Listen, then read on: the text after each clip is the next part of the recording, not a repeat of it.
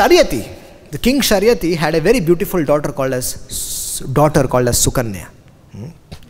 So once Sharyati and Sukanya, along with her whole army, they went to the house of Chavan Rishi. They went to Chavan Muni's ashram.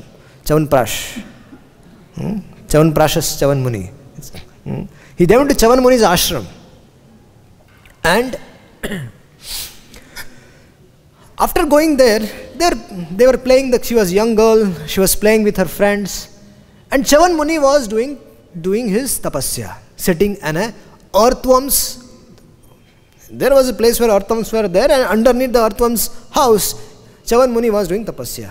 And his eyes were glowing because of his power. The eyes were glowing. Sukanya was she was saying, what is that? And she took a stick and she put. And the blood started coming out from that mud. And then she became very afraid. And as soon as that offense was done by Sukanya, all the entire army there, it fell, even the king himself and the other soldiers, just felt completely sick. And they understood that some offense has happened here. So he inquired, what has happened? And then Sukanya told that I have pierced the eyes of Chavan Muni. And now, Chavan Muni was very angry, very upset. So what will this king do? This king offered the daughter itself in service to this husband, to this Chavan Rishi as his wife. Now, it was an unusual marriage. Chavan Muni was very, very old, like a grandfather. And this girl was very, very young. Very, very young. Now, a great personality like Chavan Muni has the temperament of always wanting himself to be in a superior position. Such a person cannot submit to anyone. There are people like that. There are husbands like that. They cannot submit to anyone. And that is a problem with the wives. What can I do with this person? He is my husband, but he is very dominating in nature. What should I do with him? Now, his wife Sukanya could understand this attitude of him. Now wife Sukanya was understanding this attitude of the husband. He was old. He was very old. Old people are sometimes gets very easily angry.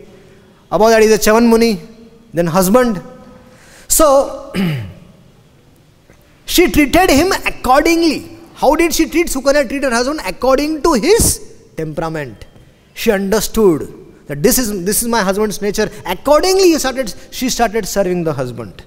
And if any wife wants to be happy with her husband, I am not saying this is Prabhupada's words. If any wife wants to be happy with her husband, she must try to understand her husband's temperament first and then accordingly try to serve him. This is a victory for a woman, Prabhupada writes. Today I am not speaking anything from any other place. I am only exclusively speaking from Prabhupada's purport, word to word. Because of the sensitivity of the subject matter. Even the dealings, if you see even the dealings of Lord Krishna, in the dealings of Lord Krishna, his wives, who were they? They were daughters of so many great kings, but they accepted a position of a maid servant and they pleased Lord Shri Krishna. So, however great a woman may be, however great she may be, but she must place herself before the husband in this way. Which way? Just like the maid servant, just like the queens of Krishna accepted Krishna, they became their maid servant. Similarly, one has to become like that. So, Prabhupada is saying that then the life of such a woman will be successful. Now, there was some incident in the life of Chavan Muni. Ashwini Kumar, the two Ashwini Kumars, they came to see Chavan Muni. And then Chavan Muni, he looked at himself that I am an old man and my wife is very, very young.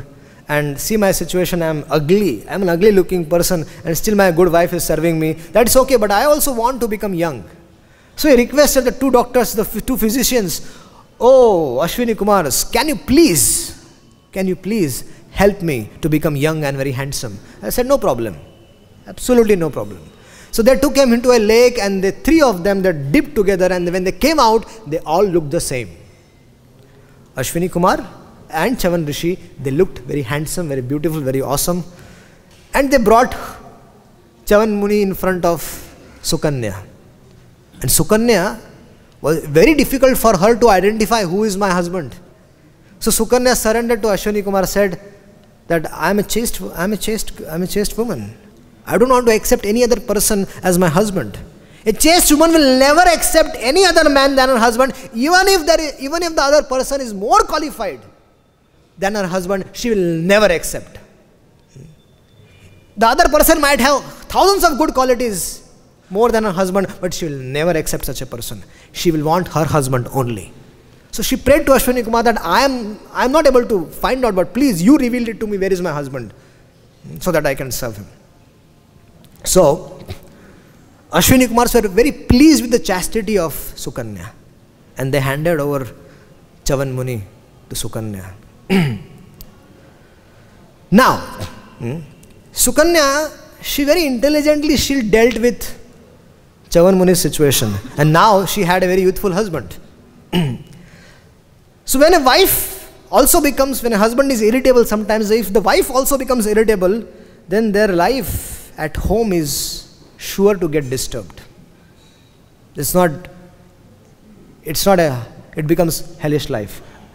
All the time, both the husband and wife, they fight. In the modern day, it is very difficult to find wives who are very submissive. But here is a message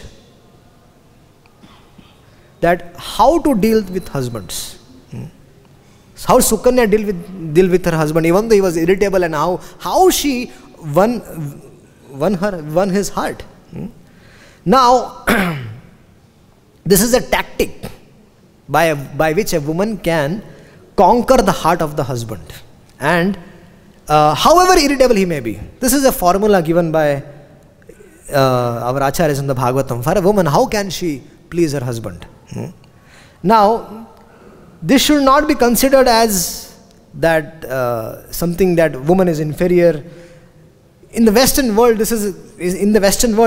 people think that this is a slave mentality for a wife. But factually, it is not a slave mentality. It is a tactic which has been given. Whenever we work in some companies outside, what happens? We use different tactics to please our boss, right? We use different ways to please our boss, superiors. Even the wife, even the girls or the women that are working in the offices, they do the same. They have to do different tactics to please the boss, to stay in the company. So here the same thing. The acharyas are saying, Prabhupada is saying that use the same tactic in the home also. Certainly the husband should also be cooperative, and they should be helping and understanding. But if husband is not in that consciousness, but you got married, you're stuck up with someone, then how to deal with the situation? This is a situation been given that use the tactic which Sukanya used. Talk sweet words and cook nicely. You can bring your husband in control. So, in this case, we very clearly see that although Chavan Muni was not young, but an old person, he was supposed to be Sukanya's grandfather and was very irritable. But still Sukanya, very intelligently, she served the husband, and she was able to behave very nicely, and she won the heart. She was able to follow her dharma.